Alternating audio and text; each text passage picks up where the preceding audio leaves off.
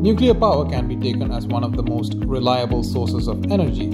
This is because nuclear fuel is very dense and contains a large amount of energy in a small amount of matter. This energy can be extracted by the fission of radioactive elements like uranium. To know more about nuclear fission, check out the link in the description for our video on nuclear power.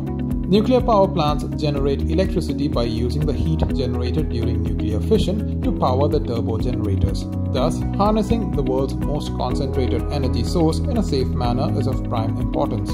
There can be various threats to the safety of nuclear power plants. Factors like human error and faulty design can lead to disasters like the Chernobyl accident that occurred on 26 April 1986.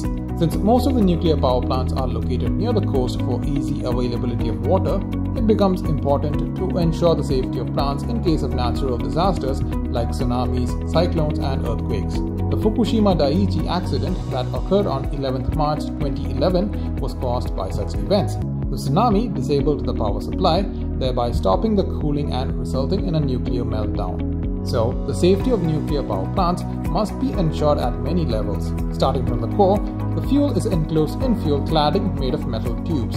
Fuel cladding prevents the release of fission products into the coolant and also prevents the corrosion of fuel by the coolant. This whole setup is then placed in a thick steel reactor vessel.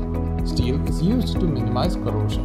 To safely contain all this, an airtight containment building is used.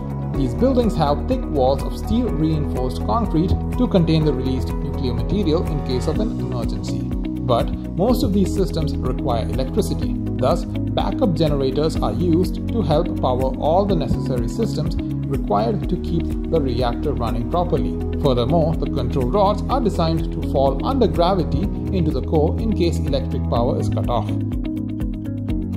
To ensure that there is no harmful effect of radiation on the environment, monitoring of radioactivity is done. People working in the power plant are also constantly monitored for overexposure to radiation. The waste generated in the nuclear power plant is also disposed of safely such that it does not affect the environment. The solid waste from the power plant is kept in a near-surface disposal facility which is constructed to contain the radioactive waste until it decays, whereas the liquid waste generated undergoes various processes like segregation, chemical treatment, evaporation, ion exchange, and filtration before being discharged safely. On the other hand, the gaseous wastes are treated at the source of generation. After being filtered and diluted to comply with the regulatory limits, it is discharged into the environment.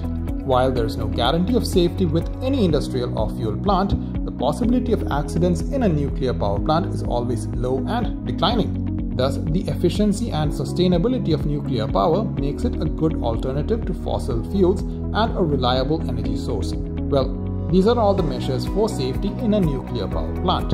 Stay tuned for more interesting content. Until the next time, goodbye.